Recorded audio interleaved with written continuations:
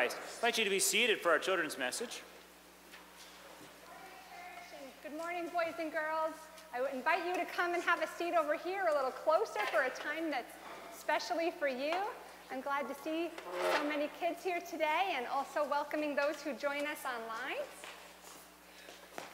Come on up, come on over. I've got some things to set up here too while you guys get situated. All right. Clyde's coming up today.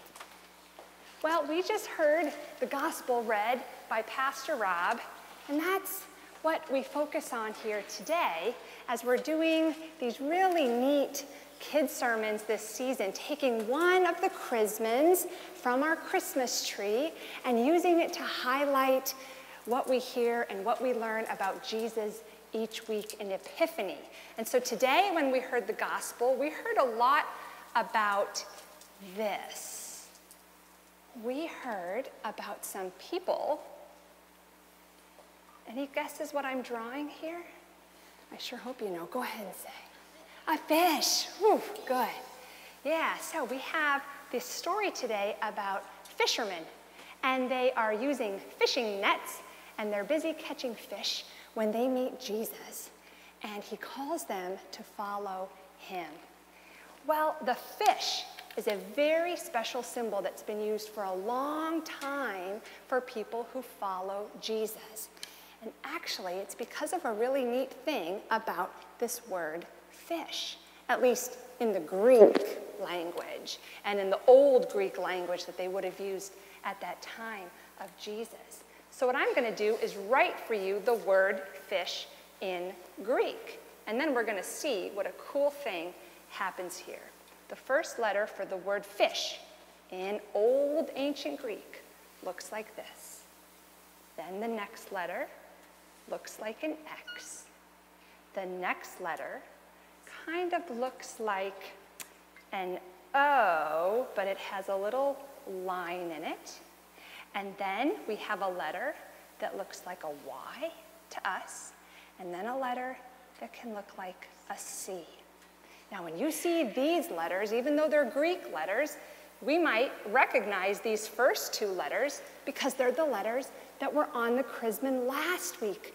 The ones that look like the I and the X are the first two letters of Jesus and Christ. So even though together these letters spell the word fish in Old Greek, they have a secret message in them for those who follow Jesus. Jesus, Christ, this is the first letter for God in Greek. This is the first letter for Son in Greek. And this is the first letter for Savior in Greek. So when you see a fish like this, it actually has a special message inside of it.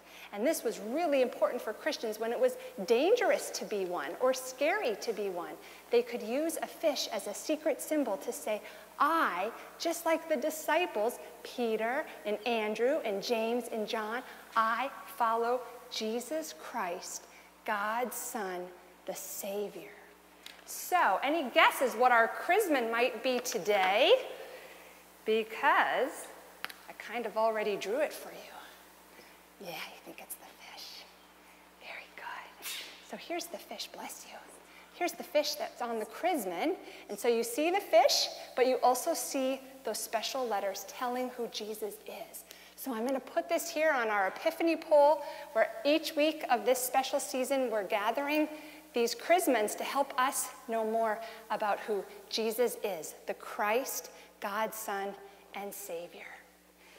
Now, before you go back to your seats, I will give you your own little lacing card that what you can do with it is take it home, collect it, color it, post it someplace, help you remember what it means, and it has a string for you so that you can do a little lacing, a little handiwork, just like all those were done by hands too.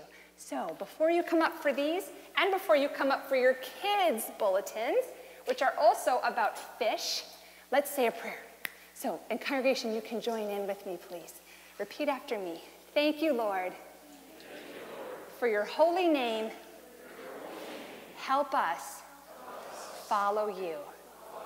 Amen. Okay, something for each hand today. The kids' bulletin and your lace